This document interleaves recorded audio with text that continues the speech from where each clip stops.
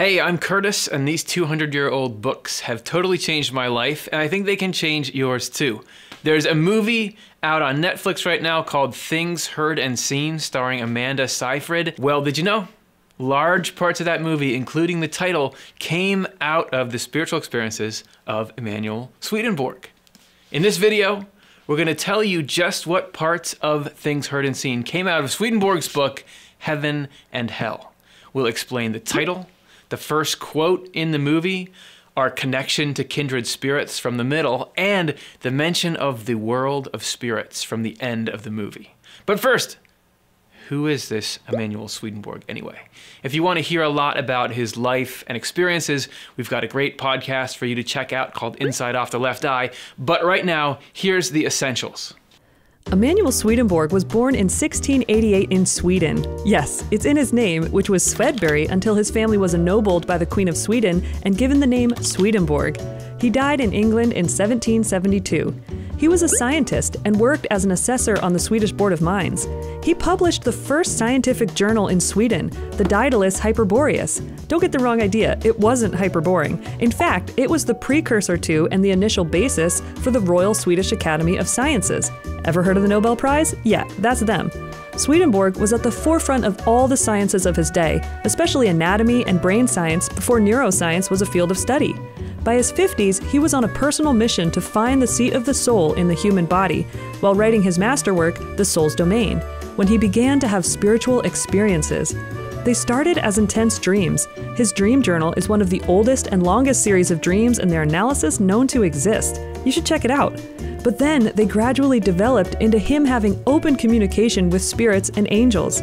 Eventually, his communication with the spiritual world became continuous, to the point that he could be in both worlds at once and could travel and experience things in the spiritual world while also continuing his life and work in this world. This dual consciousness continued for the rest of his life, and in that time, he published 18 theological works about the levels of meaning in the Bible, life after death, and the dawn of a new spiritual era. Who did this? Who did this? So that's your Swedenborg download. Now let's see how the movie Things Heard and Seen drew from what Swedenborg learned through his spiritual experiences.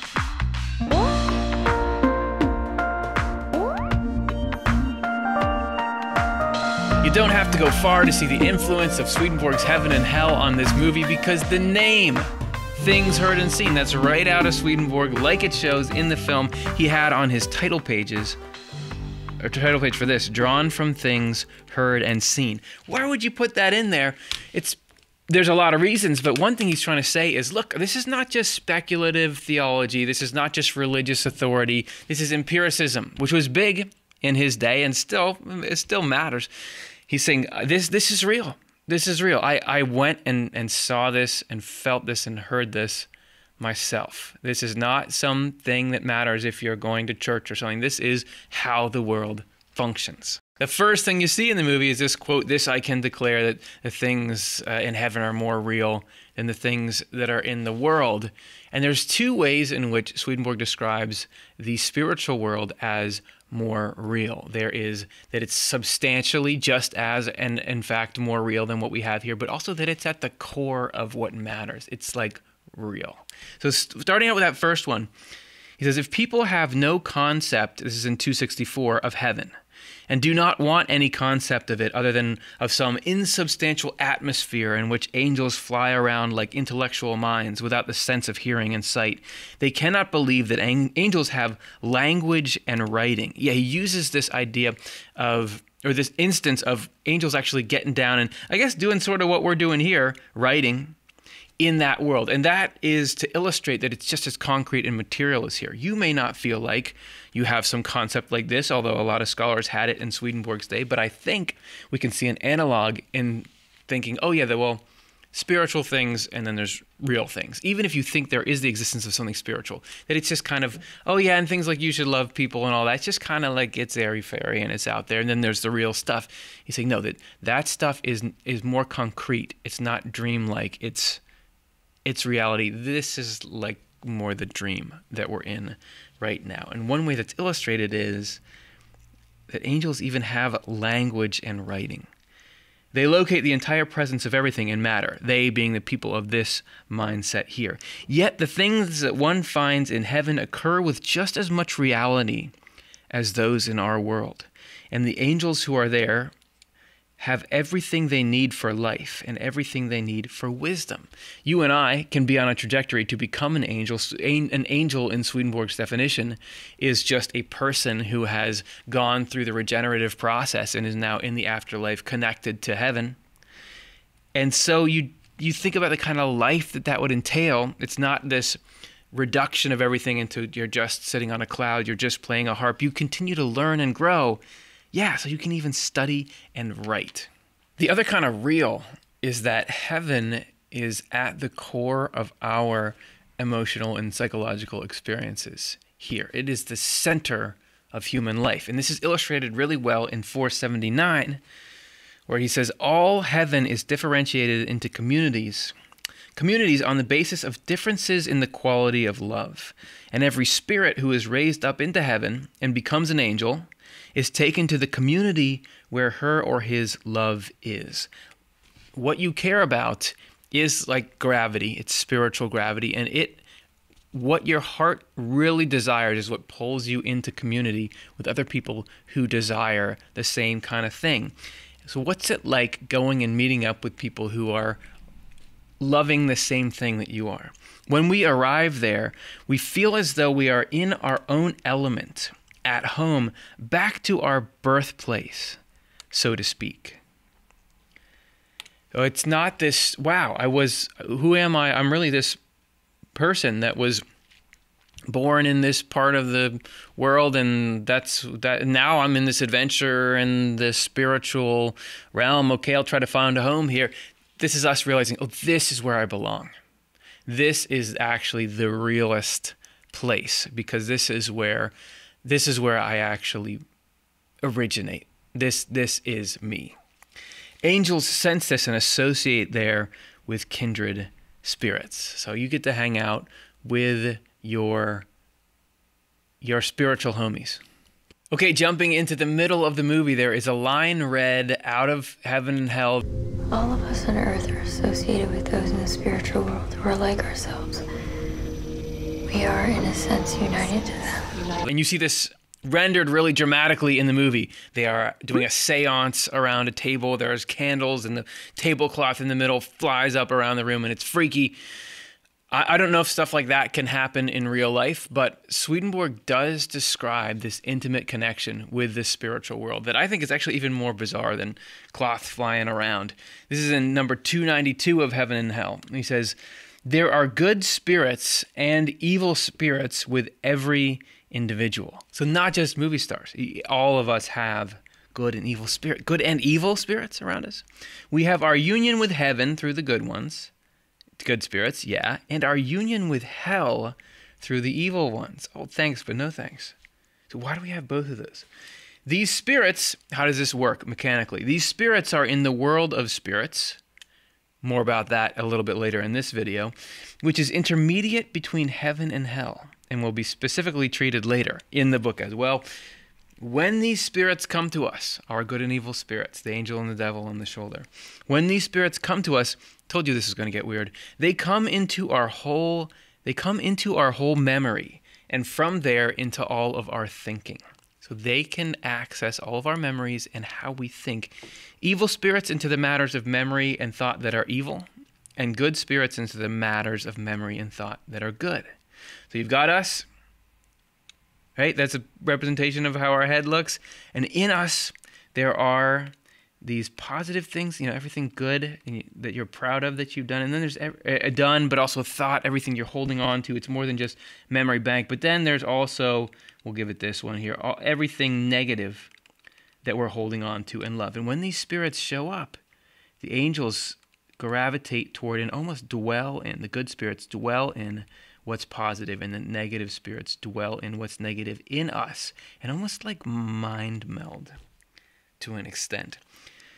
These spirits are totally unaware that they are with us. Rather, as long as they are, I told you, they believe that all these matters of our memory and thought are actually theirs.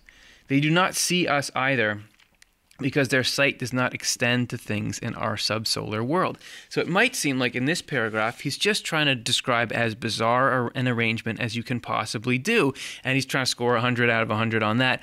But there's a reason, which he gives. I'll skip down just a little bit. Things can be weird as long as there's an underpinning mechanism that necessitates them being like that.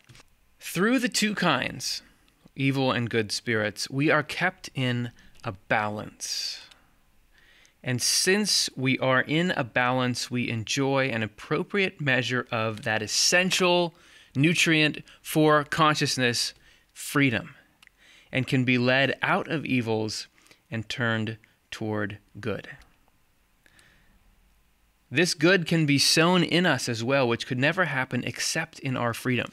Unless we're able to have a theater in front of us where we can say, oh, I get and understand what evil and good are, and I get what harming people is and what being nice to them is, and I can look at that in this choose your own adventure and come to value what's good and reject what's evil.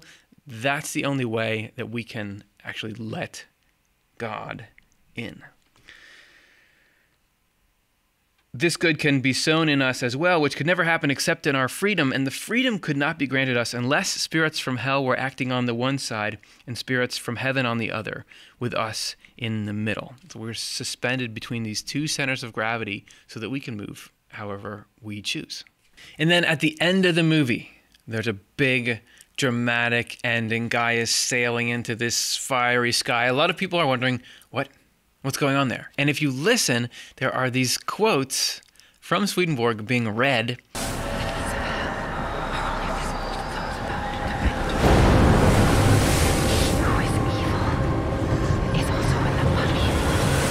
And one of them says, the world of spirits is not heaven or hell, but a place in between the two.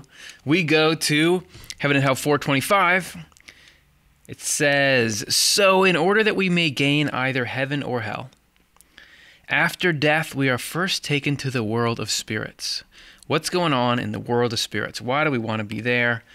Where either the union of the good and the true takes place for people who are to be raised into heaven, or the union of the evil and the false for people who are to be cast into hell.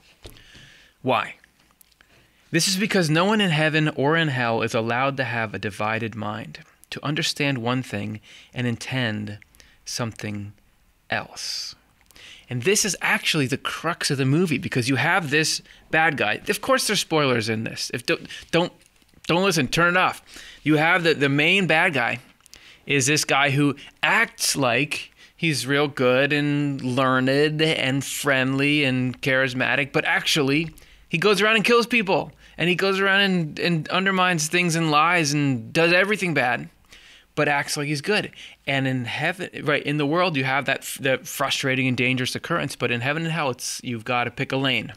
Pick a lane. If you love to do what's evil, you can't have the appearance of truth. You can't seem like you're an upstanding person. You just got to look like you love what's evil. But when, on the flip side, if we choose to love what's good, we love being kind to people and letting them live their lives and not trying to take their resources for ourselves, then you get freed from all the falsity, all the untrue things that kind of confuse us and drag us down, and you get pulled up into this state of heaven. So in the end there, you see the movie as it's coming to its conclusion. You've got this guy uniting what's evil and false inside himself. He's got all these delusions, and he's now taken these horrific actions to go kill a bunch of people, and he's telling himself, well, it's their fault. Like he's completing his choice to live for the pleasures of hell, the pleasures of